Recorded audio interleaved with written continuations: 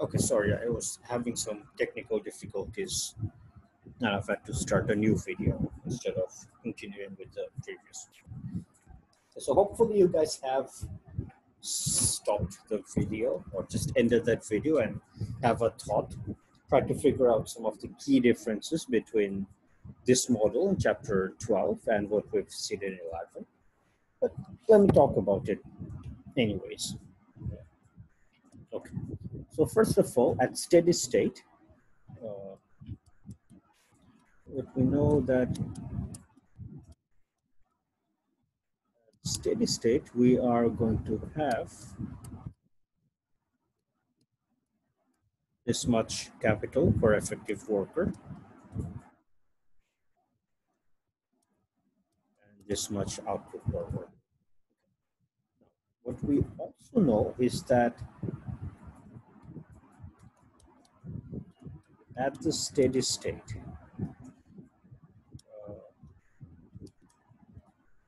growth of technology and population are GA and GN. So think about this, okay? In the previous chapter, once we reached the steady state, let me go back to that actually.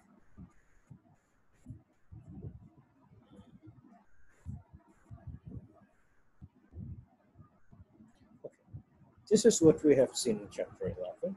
Once we got to the steady state here, once we got here, the economy quite literally stopped. It did not stop producing and working and everything. It stopped growing.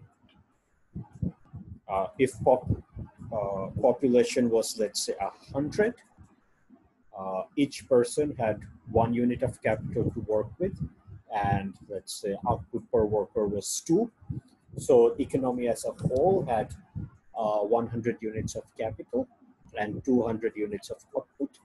The economy literally stopped there. It stopped as in it stopped growing. So it continued to produce 100 units of output, 200 units of output, and to produce this it needed capital, and of course there was depreciation. As a result, the 100 unit of capital that was needed had to be continuously replenished. So suppose depreciation was 10%, so every year there was depreciation of 10% of 100. So 10 units of capital was getting worn out. So investment had to be 10 to replenish that, so that at the beginning of every year, we have 100 units of capital. And by using this, we were going to produce 200 units of output. This was happening every single year. So the economy had not stopped per se.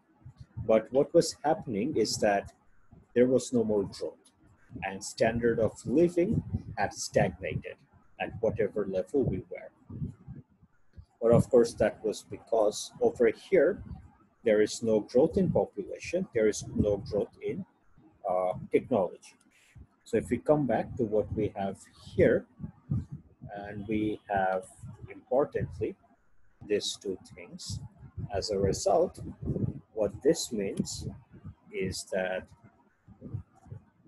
and of course, GA and GN are, notice, are in the denominators of the steady state capital and output.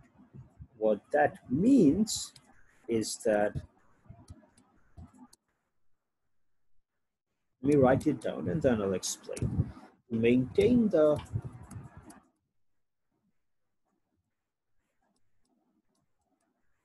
steady state level of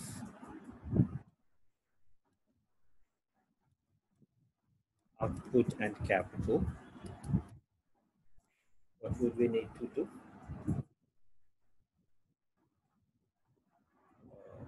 What would have to happen is that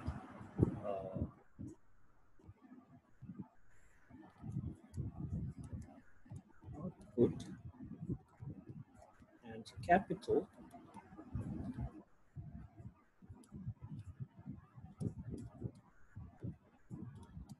would have to grow at GA plus GA. Okay, so let me explain. It should be pretty obvious to some of you already. As we saw in chapter 11, once we reach the steady state, everything stopped. If a person is, if a worker is producing X units, he would continue to produce X units and there would be no change in that. If a worker had X units of capital to work with, he would continue to have X units of capital to work with and that would not change. In this chapter, we have technology and population. Let's focus on just one. Let's think of just population. Population is growing. As a result, if we want to maintain a steady state level of output per worker, remember, these are per worker or per effective worker terms. So if each effective worker is used to consuming 5 units of output, and now the population is growing, and we want to keep giving 5 units of output to each worker, what would we have to do? We would have to produce more. To produce more, we would also need more capital.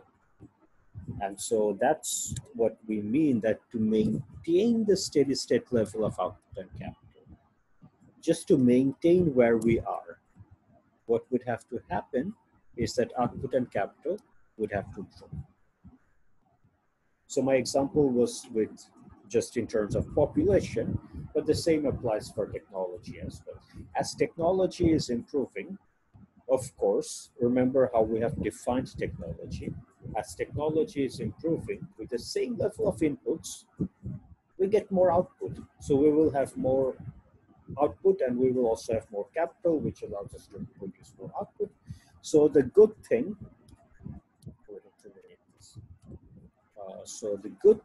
or the more realistic thing about the model in this chapter is that there is no stagnation.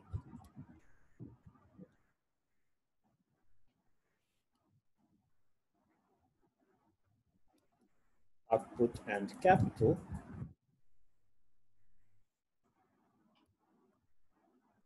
continues to increase.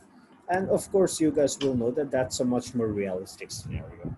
Growth may be very small, growth may be just 1%, 2%. In Bangladesh, we're used to having 7, 8% growth. There is always growth. GDP is always increasing, right? So we sort of have explained that by introducing technology and population growth in this model. So there are a lot of other implications that you guys can find from this and this. For example, I'm just going to point out one implication, and hopefully you guys will read the book and figure out the other implications. So the question is, at steady state,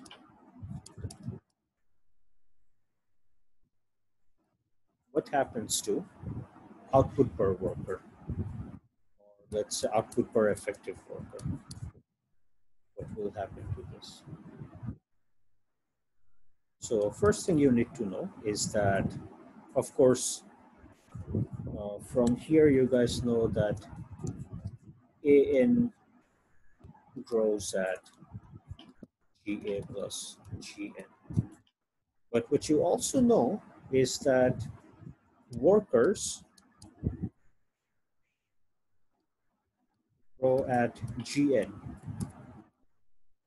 So therefore, at steady state, output per worker is, or we can just write Y, grows at GA. Now think about, even if the mechanics isn't clear to you guys, and you don't understand how we derive this, think about it practically. You have a worker who's working with the same same capital that he had. But what has happened now is that technology has grown.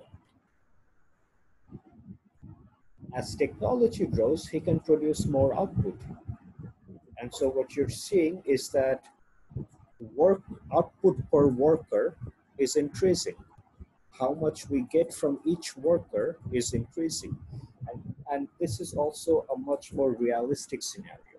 If you guys think of how much output we used to get from a worker 20 years ago and how much output we get from workers today, you'll see that today workers are much more effective. And the answer is that's because of technology. Okay. So this is just one implication. There are plenty more implications. So that's it for chapter 12. Let me summarize very quickly what we've done. So first thing we did is we relaxed the assumption that population and technology are fixed. We allowed them to move, and we allowed them to change, and that was, where did I write that down? These were their growth rates. Population increased at Gn, growth of N, and technology growth as at Ga, growth of N. What we also did, because we introduced technology into the model, is instead of looking at per worker, we started looking at effective worker, per effective worker terms. And using that, we derived this. And then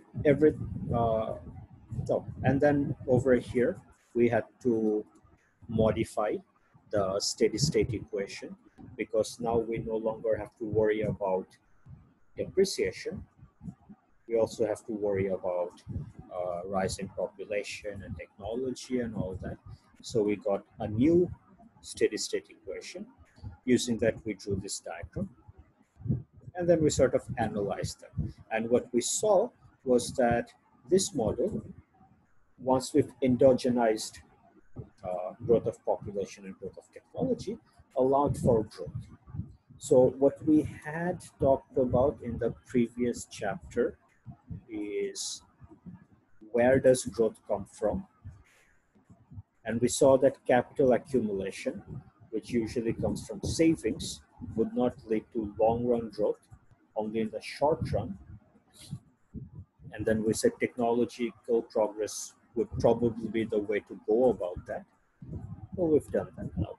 We've included technology, and now what we see is that technology, progress in technology, is going to give us constant growth, even at the steady state, which is here. So let me just draw the arrows. We are always going to converge at the steady state, okay, which is this point. But even at this point, once we have technology and population in the model, we are no longer stagnating. Output no longer stops, but it continues to grow. Capital continues to grow, and countries continue to get bigger and bigger, as we see all around us. So this is technically the end of our long-run analysis. Okay, this is it. What we are going to do in the final chapter, in chapter 13, is